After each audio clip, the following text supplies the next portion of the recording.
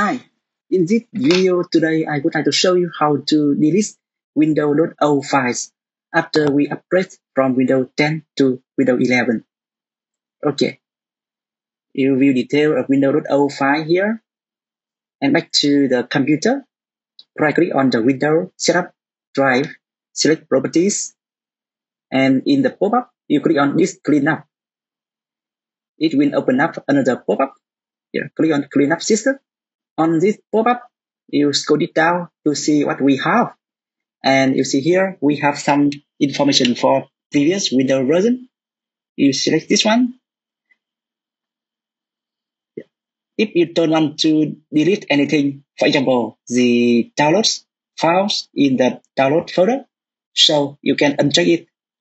And for now, because we are already delete the Windows.old, so just select something related to the Windows installation and Windows update. Click on OK and delete file button. And so now let's wait for the cleanup to complete. Click on this one. Yes. After you click on this one, so you are no longer to be able to restore the window back to previous version.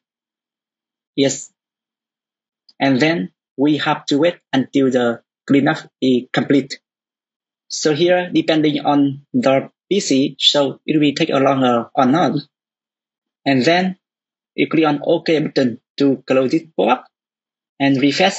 You see here, the Windows.old folder has been deleted, and come back to the zip PC, and you see the capacity of zip drive has been increased. That means for now, all of the Windows.old previous version have been deleted on zip PC.